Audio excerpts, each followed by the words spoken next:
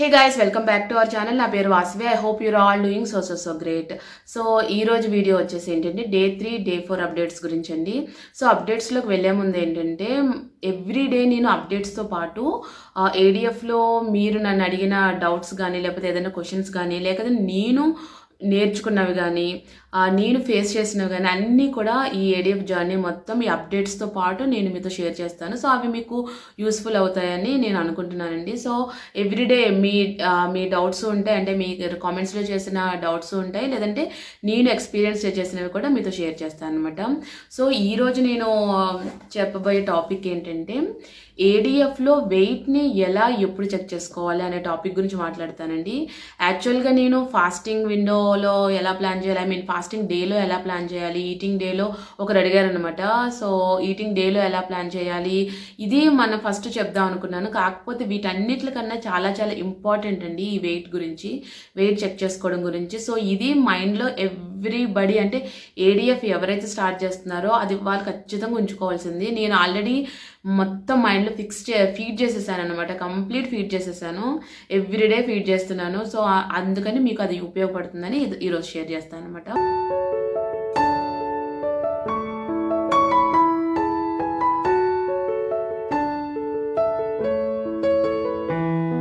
మనము weight loss journey జరుగుతున్నప్పుడు everyday weight check చేస్తూ ఉంటాము, కాకపోతే అది వన్సే చేసుకోవాలి మామూలుగా కూడా. సో నేనేంటంటే మీతో షేర్ చేస్తున్నాను కాబట్టి అది నేను ఎవ్రీడే చెక్ చేసుకోవడం జరుగుతుంది అనమాట రెగ్యులర్ మెథడ్స్లో అయితే. సో ఏడిఎఫ్లో వచ్చేసి ఏంటంటే మనము ఎవ్రీడే వెయిట్ చెక్ చేసుకోవడం అనేది అసలు ఖచ్చితంగా పనికిరాదండి. దీనికి ఏడిఎఫ్కి మాత్రం స్ట్రిక్ట్ నో అనమాట ఎవ్రీడే వెయిట్ చెకప్ అనేది. ఎందుకంటే మనకి ఎవ్రీడే వెయిట్ ఫ్లక్చుయేషన్స్ ఉంటాయి ఏడిఎఫ్లో, ముఖ్యంగా కనీసం 2 to 3 వీక్స్ అయితే. ఎందుకంటే ముందు మన బాడీ దానికి అలవాటు పడాలన్నమాట. అంటే మనం చేస్తుంది ఏంటంటే ఇప్పటి వరకు ఏం చేస్తున్నాం అంటే డైలీ రెస్ట్రిక్షన్స్ మెథడే మనం ఫాలో అయ్యాం. అంటే OMAD కానీ 20:4 కానీ 16:8 కానీ ఎవ్రీ డే మనము కొంత టైంని రెస్ట్రిక్ట్ చేసుకుని మాత్రమే ఫాలో అయ్యాము. ఇదేంటంటే మనం వీక్లో 3 times మాత్రమే ఐఎఫ్లో ఉంటున్నాం, అంటే ఇంటర్మీడియట్ ఫాస్టింగ్లో 3 times మాత్రమే ఉంటాము. అది ఫాస్టింగ్ డేస్లోనే. ఈటింగ్ డేస్లో ఏంటంటే 12:12 ఇంటర్మీడియట్ ఫాస్టింగ్ స్టార్టింగ్ స్టేజే, కానీ బట్ నార్మల్గానే ఉంటున్నాం. అంటే నార్మల్ మెయింటెనెన్స్కి మన వెయిట్ మెయింటెనెన్స్కి ఎలాంటి స్టేజ్లో ఉంటామో సో ఆ స్టేజ్లో ఉంటాం. అంటే ఏంటంటే మన మైండ్లో పెట్టుకోవాల్సింది మనం వీక్లో 3 times మాత్రమే మనం ఫాస్టింగ్లో ఉంటున్నాము, మిగిలిన రోజులు 4 days నార్మల్ ఈటింగ్లో ఉంటున్నాము. కాబట్టి ఆల్టర్నేట్ డే ఫాస్టింగ్ ఎప్పుడైతే స్టార్ట్ చేస్తామో మన వెయిట్ అనేది ఫ్లక్చువేట్ అవుతూ ఉంటుంది. అంటే ఒకసారి బాగా తగ్గుతుంది, నార్మల్కి వచ్చిన తర్వాత బాగా పెరుగుతుంది. అది కూడా ఎవ్రీ టైం అలా ఉండదండి, మన బాడీ మనకి అలవాటు పడేంత వరకు. అంటే మనము ఒకేసారి సడన్ చేంజ్ ఇస్తాం కదా, ఒకరోజు తినకపోవడం ఒకరోజు తినడం. సో ఈ చేంజ్ని అడ్జస్ట్ అవ్వడానికి మన మెటబాలిజంని ఏదైతే దాన్ని కరెక్ట్గా ఫంక్షన్ని కరెక్ట్గా ఉంచుకోవడానికి బాడీ అడ్జస్ట్ చేసుకుంటూ ఉంటుంది. అది కొంతమందికి 1 week 2 weeks 3 weeks maximum 3 weeksలో everybody ప్రతి ఒక్కరికి అలవాటు పడిపోతారండి. ప్రతి ఒక్కరు కూడా 1 weekలో కానీ 2 weeksలో కానీ 3 weeksలో కానీ అలా ఉంటుంది. సో ఆ టైంలో మాత్రం ఫ్లక్చువేషన్స్ అనేవి ఖచ్చితంగా ఉంటాయండి అడ్జస్ట్ అవ్వడానికి. అంటే మీరు 36 hours ఎంత లాస్ అయ్యారో వెయిట్ని మళ్ళీ మీరు తిన్నప్పుడు కూడా అంత గెయిన్ అయ్యే ఛాన్సెస్ అయితే ఉంటాయి.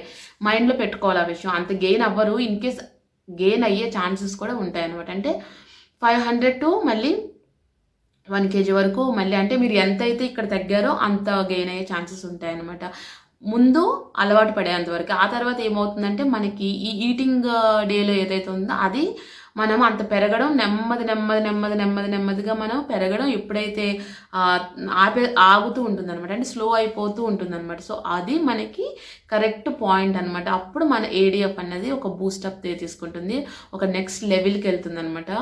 సో అప్పటి వరకు మనం వెయిట్ చేయాలండి. మనకి జనరల్గా ఈ వెయిట్ చెకప్ ఎవ్రీడే చేసుకోవడం వల్ల మనకి అసలు మన బాడీ ఏడిఎఫ్కి ఎలా రియాక్ట్ అవుతుంది అన్నది మనము తెలుసుకోలేం ఫస్ట్ ఆఫ్ ఆల్. ఎందుకంటే మనం ఎవ్రీడే చూస్తాం, నిన్న తగ్గాం ఈ రోజు పెరిగాం, సో నిన్న తగ్గాం, సో మనం ఏదైతే వెయిట్లో స్టార్ట్ చేస్తామో సో అంతకం నుంచి ఏం మారలేదు. సో ఇలాంటి ఆలోచనలు మన మైండ్లో ఏమైపోతాయంటే డీమోటివేషన్ అయిపోతామండి. ఖచ్చితంగా డీమోటివేట్ అయిపోతాం. ఎలాంటి వాళ్ళైనా సరే ఎంత మనం ఎంత మోటివేట్ చేసుకుని డీమోటివేట్ అవుతాం. అది ఎందుకంటే సైకలాజికల్గా మన మైండ్లో పెరుగుతున్నాం ఏంటి, పెరుగుతున్నాం ఏంటి, ఇలా ఉందేంటి, ఒక కన్సిస్టెన్సీతో లేదేంటి అన్న మైండ్ సెట్ వచ్చిందంటే మనం అనుకోకుండానే మనం ఖచ్చితంగా డిమోటివేట్ అవుతాం, పెరిగే ఛాన్సెస్ కూడా ఉంటాయి అన్నమాట. సో అందుకే మీరు మైండ్ని రిలాక్స్, ముఖ్యంగా స్ట్రెస్ నుంచి రిలాక్స్గా ఉండి ఏడిఎఫ్లో జస్ట్ నేను నా బాడీకి పడుతుందో లేదో చూస్తున్నాను, బోనస్ మన వెయిట్ లాస్ అనేది బోనస్ మాత్రమే అన్న థాట్లో, అంటే మనకి ఫ్యాట్ లాసే ముఖ్యం, బెల్లీ ఫ్యాట్ తగ్గాలి, సో మజిల్ మాస్ బాగా ఇంప్రూవ్ అవ్వాలి, సో ఇలాంటి థాట్స్తో వెళ్ళారు అంటే కనుక మీకు రిజల్ట్స్ అన్నీ అసలు ఎలా ఉన్నాయి అన్నది మీరు దాన్ని టేస్ట్ చేయగలుగుతారనమాట. సో అది నేనైతే ఇది చాలా ఫీడ్ చేసుకున్నానండి మైండ్లో. సో అందుకే మీతో కూడా షేర్ చేస్తున్నాను. నేను స్టార్ట్ చేసే ముందే ఫీడ్ చేసుకున్నా.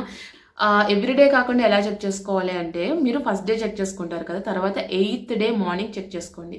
8th డే మార్నింగ్ అంటే 1 వీక్ కంప్లీట్ చెక్ చేసుకోకండి, 8th డే మార్నింగ్ చెక్ చేసుకోండి, మీకు యాక్యురేట్ రిజల్ట్స్ వస్తాయి అనమాట. 7 days ఎవ్రీడే వెయిట్ని మనము చూసుకోవడం కన్నా వీక్కి ఒక్కసారి చూసుకోవడం ఏడిఎఫ్లో చాలా చాలా బెటర్ అండి. కాకపోతే నేను ఎందుకంటే మరి వీక్ నేను కూడా అలాగే చేద్దాం అనుకున్నాను, మీకు చెప్పాను అదే చేద్దాం అనుకున్నాను, కాకపోతే నేను మీతో షేర్ చేస్తున్నాను కాబట్టి మరీ కొంచెమైనా తెలియాలి ఎలా చేంజ్ అవుతుందో అన్న దాని గురించి చేస్తున్నాను నేను. అందుకే ఏంటంటే మీకు ఓన్లీ ఫాస్ట్ చేసిన రోజు మాత్రమే, నెక్స్ట్ డే మాత్రమే నేను వెయిట్ చూపిస్తున్నాను, మిగిలింది ఎందుకు చూపించట్లేదంటే, సో ఏ రకంగా కూడా మనము మీరు అవ్వకూడదు, నేను అవ్వకూడదు డిమోటివేషన్, సో అందుకే అది చూపించట్లేదు. మీకు మనం చేసే 3 days కదా, మిగిలిన డేస్లో నార్మల్ ఈటింగ్ ఉన్నప్పుడు మనం ఖచ్చితంగా పెరుగుతామని తెలిసినప్పుడు సో ఆ వెయిట్ని మనము తీసుకోదు, అది బెటర్ రిజల్ట్స్ కోసం వీక్లో 1 time మాత్రమే చెక్ చేసుకోండి. ఇది నేను మీకు ఇచ్చే ఒక స్మాల్ అండ్ హెల్ప్ఫుల్ సజెషన్ అండి. ఎందుకంటే సైకలాజికల్ స్ట్రెస్ లేదంటే కనుక మన వెయిట్ లాస్ అద్భుతంగా జరుగుతుంది అనమాట. సో ఇంకొక డౌట్ రావచ్చండి, ఏంటంటే మరి మనము వెయిట్ 1 week అంతా చెక్ చేసుకోకపోతే మనము 12:12 ఏంటి తింటున్నామో అది ఎక్కువ అవుతుందో తక్కువ అవుతుందని మనకి ఎలా తెలుస్తుంది, మన వెయిట్ని బట్టే కదా మనం దాన్ని బ్యాలెన్స్ చేసుకోగలుగుతాం అని కూడా అనుకోవచ్చు. బట్ నేనైతే అదే అనుకున్నాను ఫస్ట్. కాకపోతే నేను పర్సనల్గా నేను ఈ 3-4 days నుంచి ఎక్స్పీరియన్స్ చేసింది ఏంటంటే, సో మీరు ఫుడ్ ఎలా తిన్నా అది ఫ్యాట్గా స్టోర్ చేసేసుకుంటుందండి. ఎందుకంటే మీరు ఒక డే అంతా ఆపేస్తున్నారు కాబట్టి బాడీ దానికి ముందు తెలియాలన్నమాట.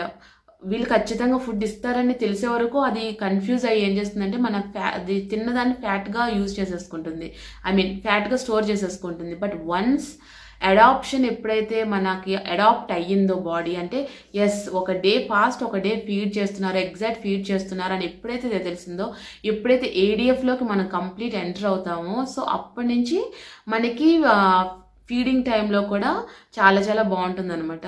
సో ఫస్ట్ 2 weeks కూడా మీరు పెద్ద ఫుడ్ని ఎలా చేయాలి, మనం ఫుడ్ ఎక్కువ తీసుకున్నా తక్కువ తీసుకున్నా అన్న దాని గురించి కాకుండా మీరు ఎంత సరిపోతుందో ఎక్సెస్ లెవెల్కి వెళ్ళకండి, ఎంత సరిపోతుందో అంతే తీసుకుంటే సరిపోతుంది అనమాట.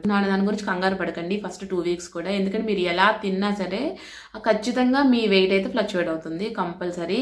కాకపోతే సివియర్ రెస్ట్రిక్షన్ మాత్రం ఖచ్చితంగా, మీరు ఒకవేళ పొరపాటున మీరు ఆ డే ఎక్కువ తిన్నా మీకు ఎలాంటి ప్రాబ్లం రాదు, అంటే ఎక్కువ క్యాలరీస్ పొరపాటున వెళ్ళిపోయాయి అనుకోండి, అంటే అనుకోకుండానో లేకపోతే మీకు బాగా ఆకలేసో ఎలాగోలా మీరు ఎక్కువ క్యాలరీస్ తీసేసుకున్నా మీకు ప్రాబ్లం ఉండదు. కానీ ఏడిఎఫ్లో సివియర్ రెస్ట్రిక్షన్ చేశారు అంటే కనుక మీకు ఖచ్చితంగా వెయిట్ లాస్ అవ్వరు, ఆ మోడ్లోకి వెళ్ళిపోతుంది అనమాట. మోడ్లోకి వెళ్ళిపోయిందంటే వీళ్ళు మనకు ఫుడ్ ఇవ్వట్లేదు అన్న మోడ్లోకి వెళ్ళిందంటే వెయిట్ లాస్ అవ్వరు, హెల్త్ ప్రాబ్లమ్స్ వస్తాయి. అందుకే మీకు కొంచెం ఎక్కువైనా నో ప్రాబ్లం, కానీ అస్సలు మరీ తక్కువ కాకుండా మాత్రం ఖచ్చితంగా చూసుకోవాలండి.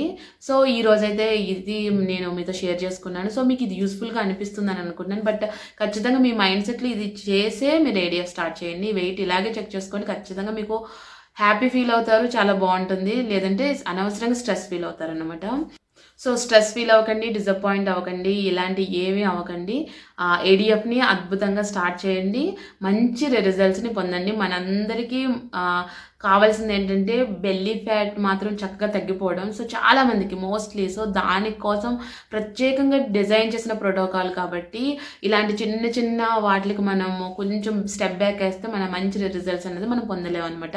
సో నేను ఇచ్చే మీకు ఒక స్మాల్ సజెషన్ అయితే ఇదేనండి. సో ఇప్పుడు వచ్చేసి ఏంటంటే day 3 day 4 అప్డేట్స్లోకి వెళ్ళిపోదాం. day 3 fasting day. So water వచ్చేసి నేను 2 liters మాత్రమే తీసుకున్నాను, ఎందుకంటే నేను పీరియడ్స్ టైంలో ఉన్నాను కాబట్టి అంతకు మించి తాగలేకపోతున్నానండి. సో అది లేదంటే ఖచ్చితంగా నేను 3 to 3.5 తగ్గి ఏ రోజు తాగను, ఖచ్చితంగా 3 to 3.5 ఉంటుంది. సో ఈ టైం ఈ 3 to 4 days వరకు అంతే, తర్వాత నుంచి మళ్ళీ స్టార్ట్ చేస్తాను 3 to 3.5.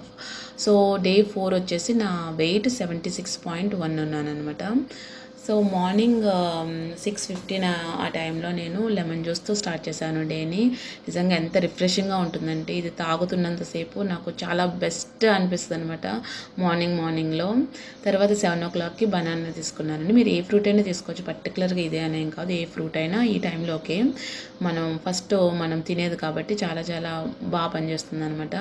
సో బ్రేక్ఫాస్ట్లో వచ్చేసి ఉగ్గాని, చట్నీ, ఇడ్లీ, కొంచెం షుగర్, తర్వాత నెయ్యి అండి. ఎందుకు షుగర్ వేసుకున్నానంటే నాకు మార్నింగ్ వచ్చేసి అంటే జ్యూస్ తాగిన తర్వాత నాకు ఎందుకో బాగా షుగర్ క్రేవింగ్ వచ్చేసింది.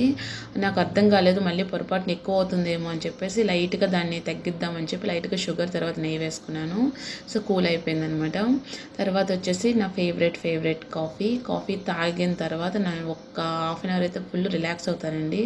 సో ఎంజాయ్ చేస్తాను అనమాట. సో ఆఫ్టర్నూన్ వచ్చి 1:30 ఆ టైంలో లంచ్ తీసుకున్నాను. అన్నం, చిన్న శనగలు, అదే నల్ల శనగలు ఉంటాయి కదా, బ్లాక్ చనా, సో కర్రీ, పప్పు, నెయ్యి, తర్వాత కొంచెం పెరుగు. సలాడ్ తీసుకుందాం అనుకున్నాను కానీ ఇంకా ఆనియన్ ఒక్కటితోటే సరిపెట్టేశాను. బట్ లంచ్ మాత్రం ఎక్కువ అయిందండి నాకు. అంటే నాకు సరిపోయిందని కొంచెం ఎక్కువ అనిపించింది. నాకు డిన్నర్ నిజంగా అంత ఆకలి వేయట్లేదు. లాస్ట్ టైం కూడా చెప్పాను కదా, డిన్నర్ టైంలో కొంచెం ఆకలి తక్కువగా ఉంటుంది, బట్ తీసుకుంటున్నాను.